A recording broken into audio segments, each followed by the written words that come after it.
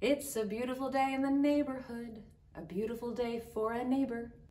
Would you be mine? Could you be mine? Won't you be my neighbor?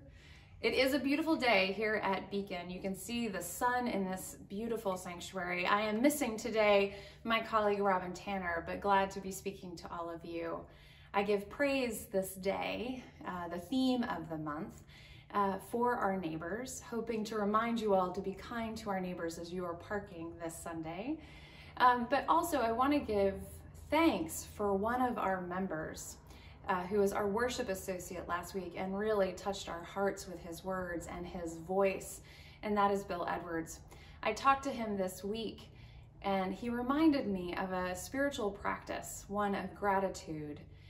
He also reminded me that so often all of us are walking around with these bubbles of thought over our head, bubbles of thought that say all that's going wrong in the world, all that's going wrong in our lives, and we carry it like a weight.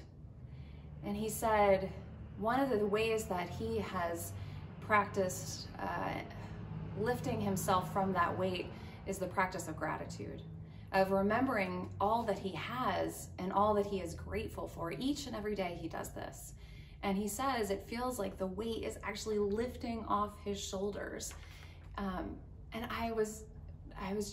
I needed to hear his words this week, and I needed to share them with you because I hope on this day, no matter what is weighing you down, you can offer a note of praise to someone or a note of gratitude for some way that the world is going right and some way that you are right in this world.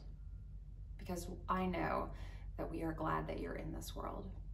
I am thinking of the words of Rachel Naomi Raymond, who said, "Hidden in all our stories is the one story.